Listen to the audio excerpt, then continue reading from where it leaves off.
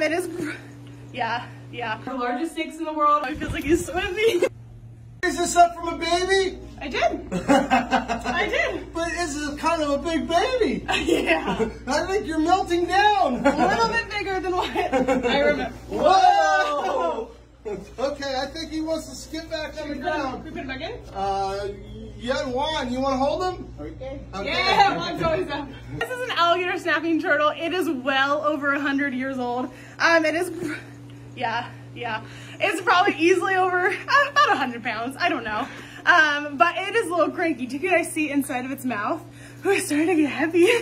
See inside its mouth, that little worm? That's how it lures in fish, or, I mean, really fish, whatever is swimming by. To be able to come over and then we'll just come and snap on him. We're gonna put him back in his enclosure and give him back to his gator dudes. I said gator dudes. His gator dudes. All right, let's go on. There you go.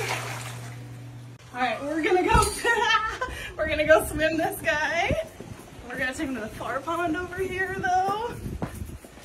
There we go, we're almost there, buddy. We're almost there. We got it. Oh, he's actually really enjoying this. Just casually walking now. Here we go. All right, it's worth it. Here you go. And there you go. Look at him. He's like, okay. Okay. Isn't he just the cutest thing ever? He's just like a little dog for me. He's so fun. Look at him. These are two of our little bit larger, just a little bit larger, reticulated pythons. They are both females. I don't know if you can really understand the size of them, but they are like very large. They're definitely more thick around than my waist or my thigh, like pretty thick. These guys are the largest snakes in the world, as you can tell. They're pretty incredible. They are probably around 19 to 20 feet, something like that. They are big old females. Males stay a lot smaller. The females stay pretty big simply because they have all those eggs. So they'll have about 60 eggs or so. And they're all about that size. So gotta have a lot of room for that.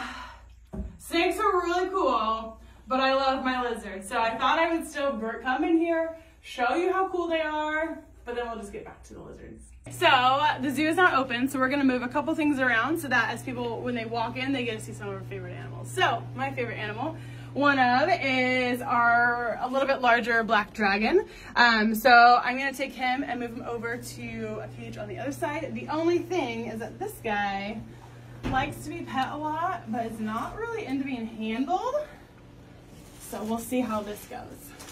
Whoa, okay, here we go. Oh, okay.